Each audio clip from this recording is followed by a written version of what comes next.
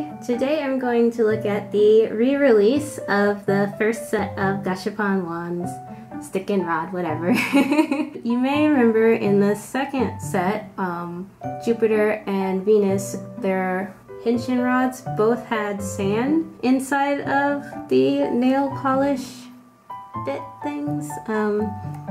And these had a sort of colored water mixed with glitter. So there was a bit of an inconsistency there. And I know they were supposed to be, you know, a throwback to the nail polish ones that they had back in the 90s. I think they realized that people probably wouldn't like having half the wands different than the other half. You know, when you're a collector, you kind of want it to look all the same. So I'm like that and kind of weird, so I went ahead and bought the re-release of the first set. The other wands are exactly the same. The crescent and the cutie moon rod. Let's see if this is different. Yeah, it's a little, the promotional thingy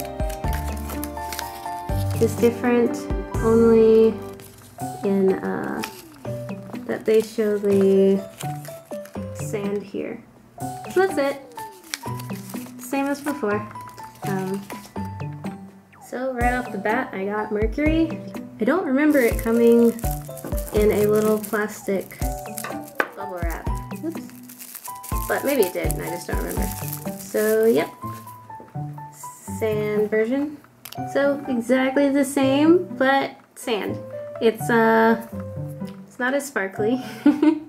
I will admit. I mean, you definitely do get a difference in vibe, but you know what? I'm okay with that. So this one is what?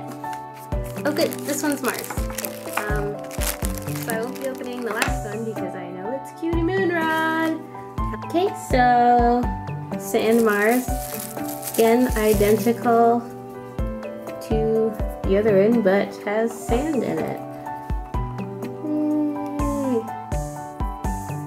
Okay, so that was a really short video, but I just wanted to show you that they did have a new release and I did buy it, so yeah, all together, all the same at last.